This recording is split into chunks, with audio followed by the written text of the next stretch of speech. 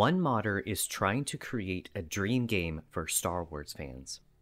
While games like EA's Battlefront 2 capture some aspects of the show, we've never seen it fully realized in a game, with all the characters, battles, and style. That's why I'm excited to tell you about a project that I recently discovered. The Clone Wars Recreated is a game being made in the Jedi Academy engine, and it's aiming to let you play all 7 seasons of the Clone Wars and beyond. It's incredibly ambitious, and I'm excited to watch as the project progresses. Right now, there is an early showcase build that you can download and play for free.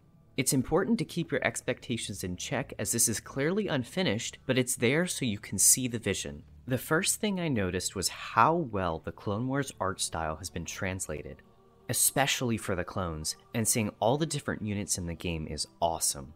The game has Phase 1 troopers, ARC troopers, and even Delta Squad from Republic Commando. The developer has taken many voice lines directly from the show, so many scenes will play out exactly as they did in the Clone Wars.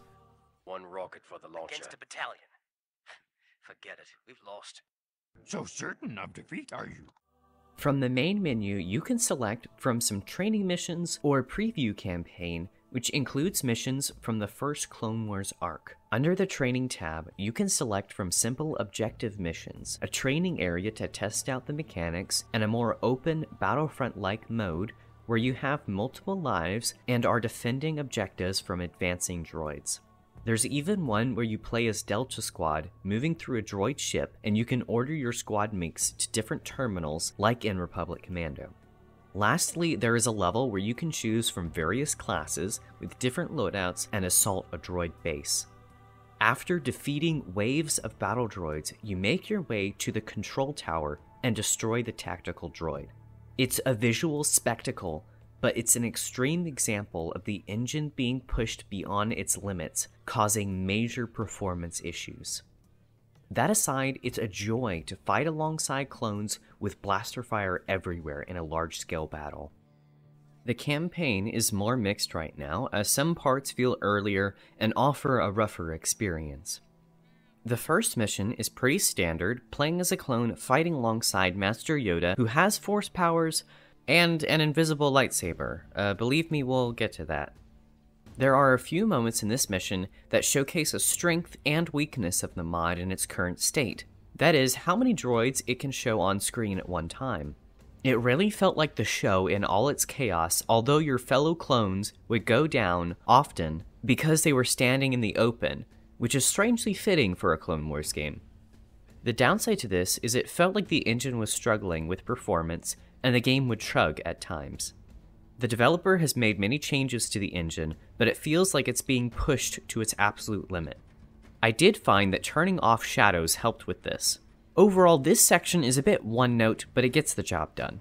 The next part of the level, however, was frustrating as you play as Master Yoda facing droids and a tank boss, but your lightsaber is invisible and only lets you deflect blaster bolts.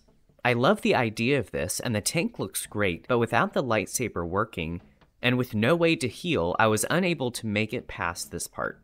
I managed to destroy the tank a few times, but right after, they sent in several droidekas and finished me off. Maybe it's a skill issue, so let me know if you can make it further. I hope this bug gets fixed soon.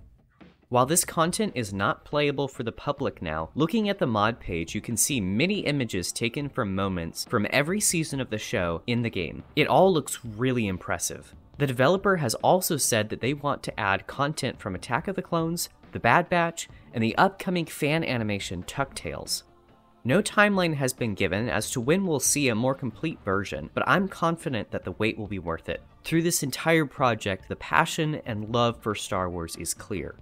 The developer has said that he's been working on the project in various capacities for the last 10 years. Through all the updates and screenshots, it's clear that a lot of work has gone in, and there's a ton of content that's been made that hasn't been finished or released yet. It seems like there's a lot to look forward to.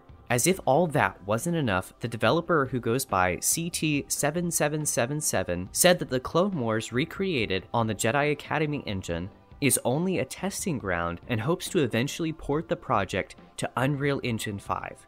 He also plans to launch a YouTube channel and Patreon, but has yet to do so at the time of recording. He does have a linktree and PayPal, so if you want to support the project, that and all my sources will be in the description below. If you want to play, you'll need two files. One is the main showcase file, and the other is a recently released patch. Simply follow the install instructions in the description of the mod page. It's really simple and doesn't require an install. If you're excited for the upcoming Star Wars Battlefront Classic Collection, be sure to let me know and make sure to subscribe, as I'm really excited to talk about that once that comes out. Thanks for watching and have a great day.